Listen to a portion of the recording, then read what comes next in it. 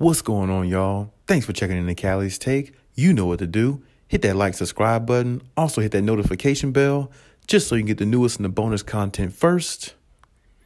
But hey, let's just go ahead and jump right in.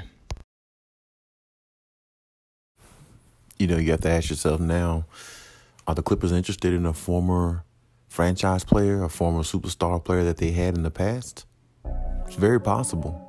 A lot of things are surfacing about it. A lot of tweets, Sports Illustrated, a lot of comments and speculation on that around the sports world currently.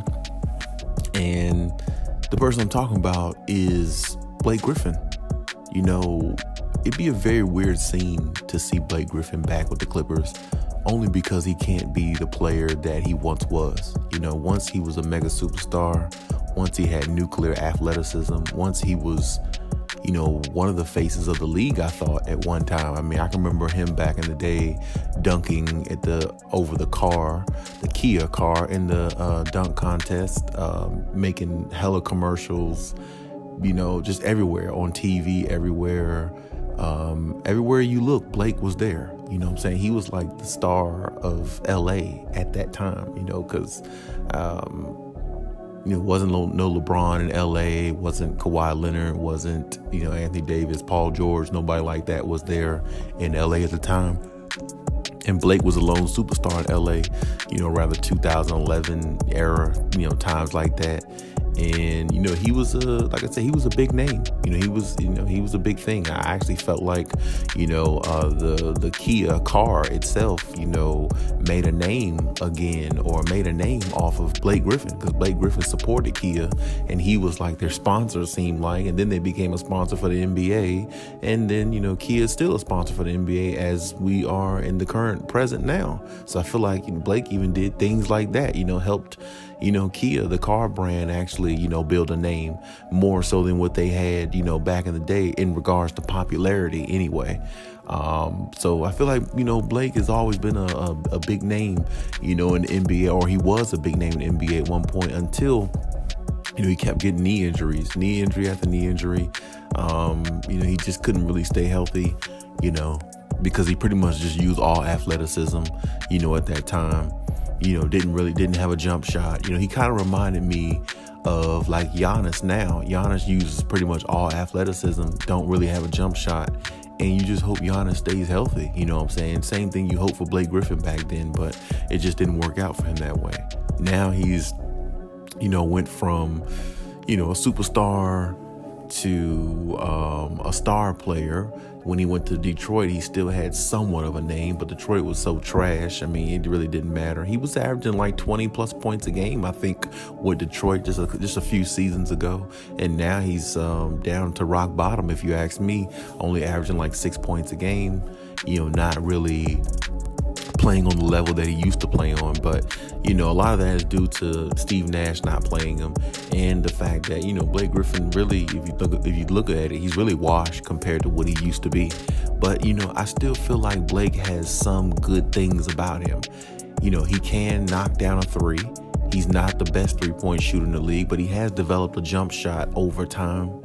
And, he draws fouls, he takes charges, he tries hard on defense. He's not the greatest defender, not even nearly close, but he tries hard, and he's still a big body in the paint, and he still can disrupt a lot of things. And the way, like I said, the way he draws charges and, offensive fouls, which causes turnovers for the other team, definitely can help. I mean, even in the Brooklyn series, the few little series or plays that the little time that he played, he made an impact every time he was in the game, whether it was drawing offensive fouls, knocking down a couple of threes, playing hard-nosed defense, getting a few stops on defense to allow the Nets to try to make a run in those last two games of the series, where Steve Nash finally, took the chain off his neck and let him go in there because they had nothing else to lose. So, I mean, he can't contribute anywhere near where he could, but he's still a big body.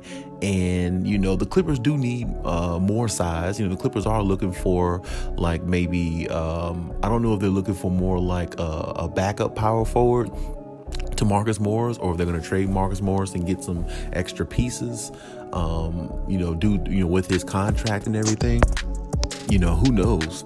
But it would definitely be weird/good if Blake Griffin happened to join the Clippers once again. Because like I said, it'd be weird to see him, sitting on the bench, not probably getting that much playing time.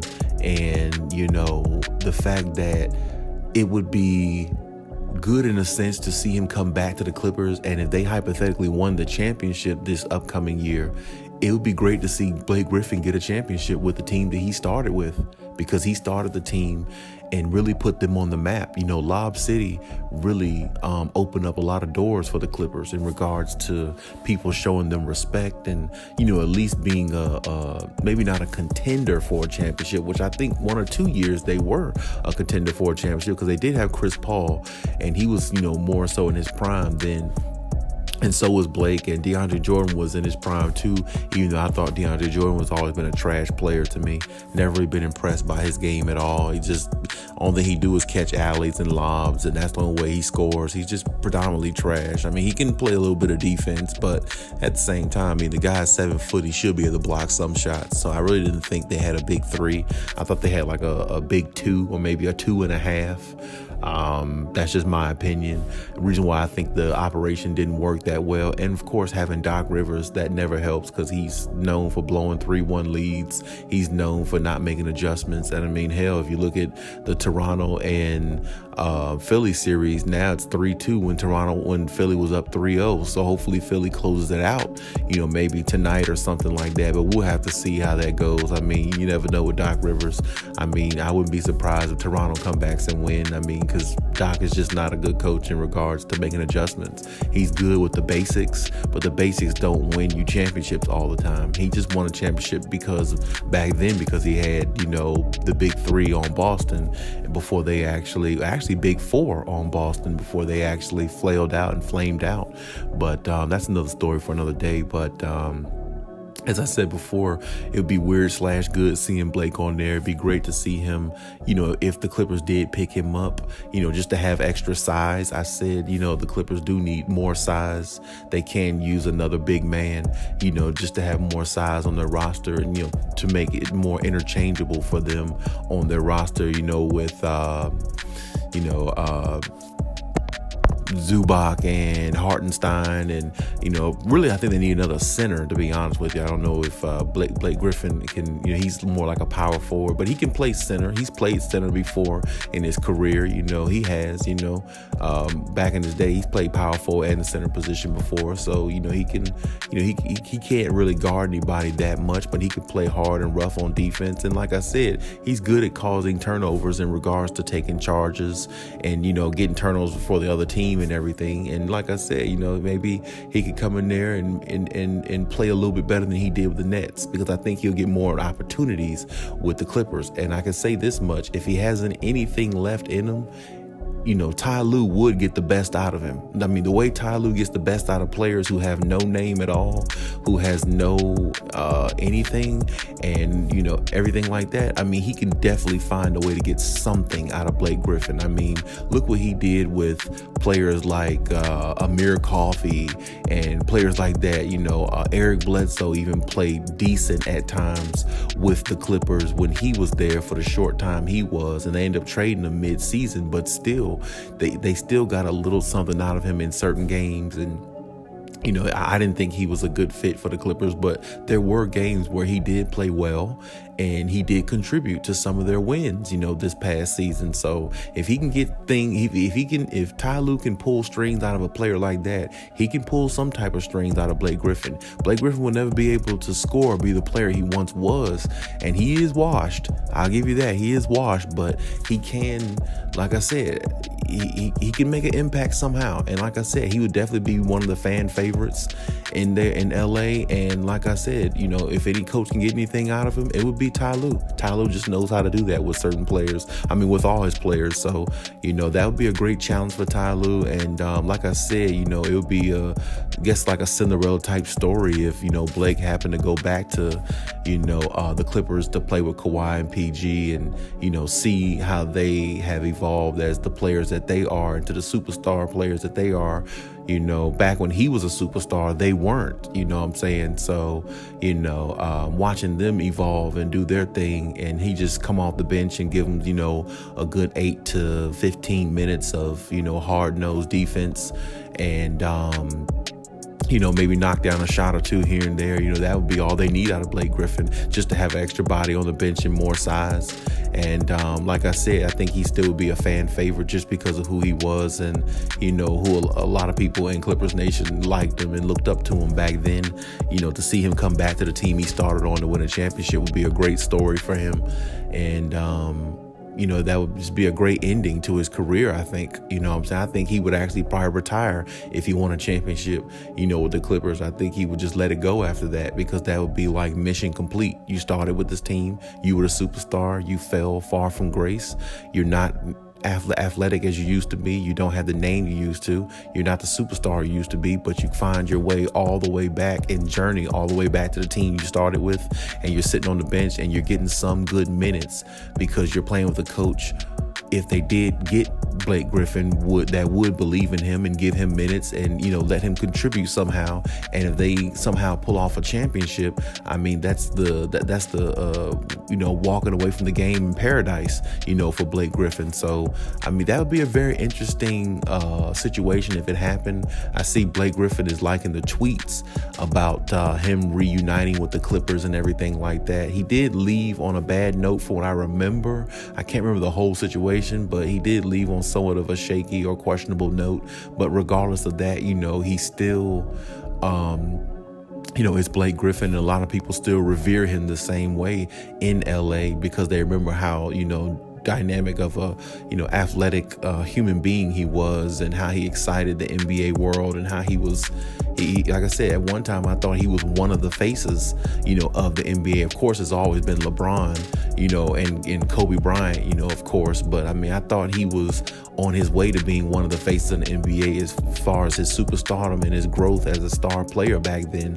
He just couldn't sustain it over time due to injuries, but he definitely was on his way to being, really even bigger than what he was at the time. So, got to give him credit for that. But like I said, I mean, the Clippers can always use size, and they wouldn't have to really put out much money or anything or give up any depth really to get a player like Blake Griffin. He is a free agent anyway, I believe. So having him on the roster is definitely just an extra added additional piece. And it definitely can't hurt. I don't know if it'd be a distraction for the Clippers. I'm not sure. I don't think it would be a distraction because everybody knows Blake is not the player he was, and he can't, be the superstar he ever was in the past. And he knows that. So, I mean, I don't think it'd be too much of a distraction. I mean, I think the media would make a lot out of it in the beginning simply because, Blake is back. Blake returns to his home team where he got drafted, and is trying to help the Clippers win a championship. That would be the narrative. So if that's the narrative, then, I mean, of course he can't help a team win a championship, but he could definitely be a part of a team that's trying to win a championship, I believe, because Blake knows he has to go out there and earn every single minute. He knows he has to go out there and play hard. If he gets 5 minutes on the floor, he's got to make an impact. And that's his mind state. He has to try to draw fouls or knock down a big three or, whatever the case may be. He definitely needs to make an impact whatever minutes he gets. And then, of course, it'd be great, if Ty Lue puts him in a game and you see him maybe do, maybe not a spin move or anything like that into a dunk like he used to do, but maybe just to see him go up and get a dunk in there. I think the crowd will go overly hype if they seen him do that, because a lot of people think he can't even probably dunk the way, not nearly remotely the way he used to. So just to see him get up there and do a dunk it would be exciting. And I still think he could do, a few dunks here and there. But I guess, like I said, it would be a good thing to see him get a championship with, the journeys that he's taken through all these other teams that he's going to, and nothing is working out. It's not working out the Nets. It didn't work out with the Pistons. I'm saying, like, and when he left he left on bad terms in Clipper Nation. And like I said, for him to end back up where he started, it would be a great thing if he could, especially if he can get a championship out of it. But I like to see what happens out the situation. I don't believe that it will happen, but I'm not ruling it out because you just never know, especially with the NBA. So we'll see how it goes. It definitely would be a interesting, topic to talk about all the time in regards to having Blake Griffin on the side and, him being a part of the team again. But we'll see how it pans out and what the Clippers decide to do. But hey, that's my take on everything. Leave any comments in the comment section as always. And hey, Khaliis out.